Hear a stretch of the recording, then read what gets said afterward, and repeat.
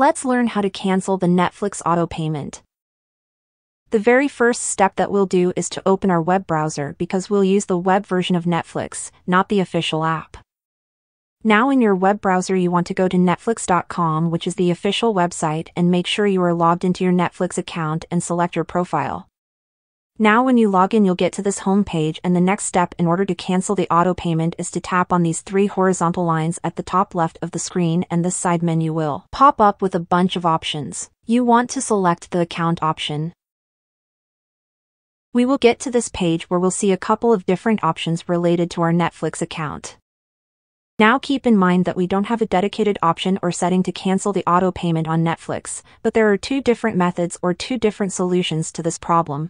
And I'm going to show them to you, so just follow my steps. The first step that we can do is to change the billing day if you want to stop getting charged on that particular day. For example, if your billing day is set to every first day of the month and you don't want Netflix to automatically charge you on that particular day, you can change the billing day, and we'll click here right under this billing details button. So we'll get to this page where we can change the specific day on when Netflix is going to charge us for their services. As you can see, mine is set to the 26th of each month, but if you want to change that, simply select a date on this list on which you would like to be charged. I'll set this to the last day of every month because it's convenient for me. When you select a day, tap on the review and confirm button, and that will apply our changes. And another thing which you can do to cancel the auto payment is to cancel our Netflix membership. When I click on that button, it's going to cancel our membership after this month, and it will not charge you until the next month when you go ahead and resume your membership.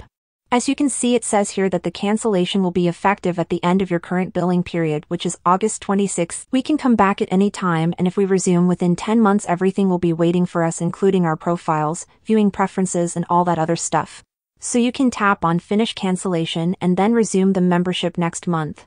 After this month ends, you will not be charged at all. It's not going to delete your account or anything, and you can simply resume where you left off within a 10-month period. So those are the 2 methods on how you can cancel the auto payment on Netflix if you don't want to get charged automatically. If this was helpful, make sure to leave a like on the video, and I'll see you in the next one.